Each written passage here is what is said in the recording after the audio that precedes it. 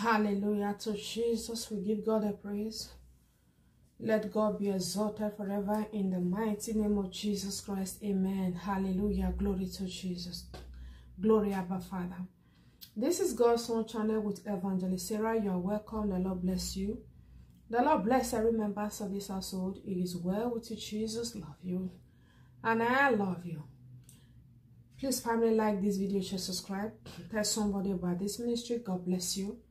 As you do that, in the name of Jesus Christ. Amen. Hallelujah. Glory to Jesus. Glory, Abba Father. Child of God, hear me very well. They started the war. Yes. They started the war.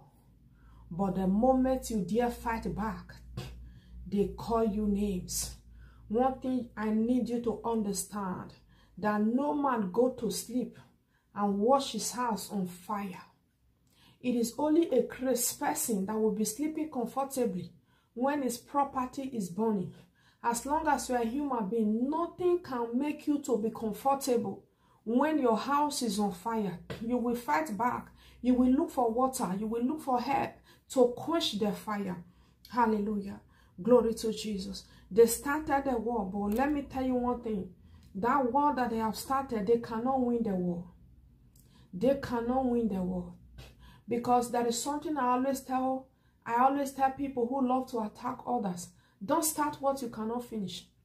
I used to tell people, especially when you experience toxic people in life, they are like, we will do this, we will deal with you, we will do this, you must worship them. I said, don't start what you cannot finish, because everyone have the way they react differently.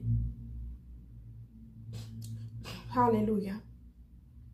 Everyone have the way they react differently. The fact that someone is quiet and calm does not mean that the person does not have words. Does not mean that the person does not have anything to say. That person have a lot to say. But he or she choose not to be rebellious. Not to become somebody who not to become a narcissist. Not to be toxic. Everyone have situation that will make them to be toxic, but they choose not to. Why? Because God has given us peace. He has given us life. He has given us death, and he asks us to choose. So what we choose matter. We are the one that say, we don't want to be toxic. Not that if we want to be toxic, we cannot be toxic. We can be toxic, but we choose the good part and said, no, this is not the right thing.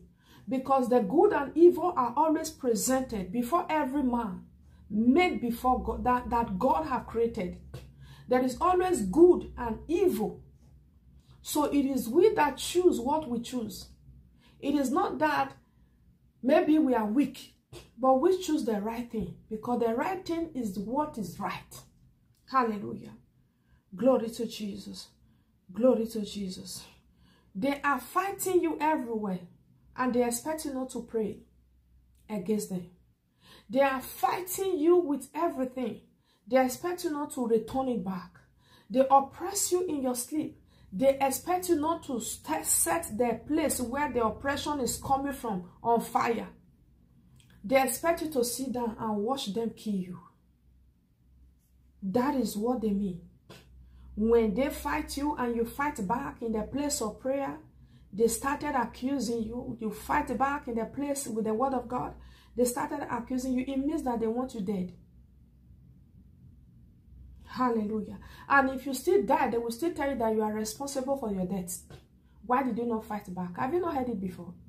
That somebody died, and people are like, why did the person not do this? Why did he allow this person to kill him or her? Why did he allow it? If that person had fought back, people will say, why did you fight back? That is the world that we are in. You don't know. Hey, you don't know. There are people who have died. When the person died, you hear people say, they heard how the person died. They are like, why would that person bear that kind of a thing? Why would you not fight back? You have to fight back if the person have fought back. The same people will be like, why did you fight back? Why did you not just keep quiet? You were not supposed to retaliate. You were supposed to retaliate. There is nothing you do. So don't let them kill you. It is a war that we are winning to the glory of God. Because God is fighting the war for us, And we here, his representative, we must fight with his name and win everything for his glory. For his glory. Hallelujah. They that came fighting you are still the one crying when you fight back. They are still the one crying when you fight back. Child of God, don't let them kill you. If it is fight, we will fight it. I tell myself, if they come and they attack you in the night, you cannot pray. When you wake up in the morning, let's start the war. Then we will fight.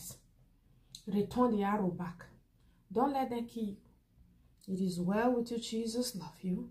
And I love you with the love of Christ. I remain your sister, Evangelist Sarah. By the grace of God, I will see you again. Bye-bye.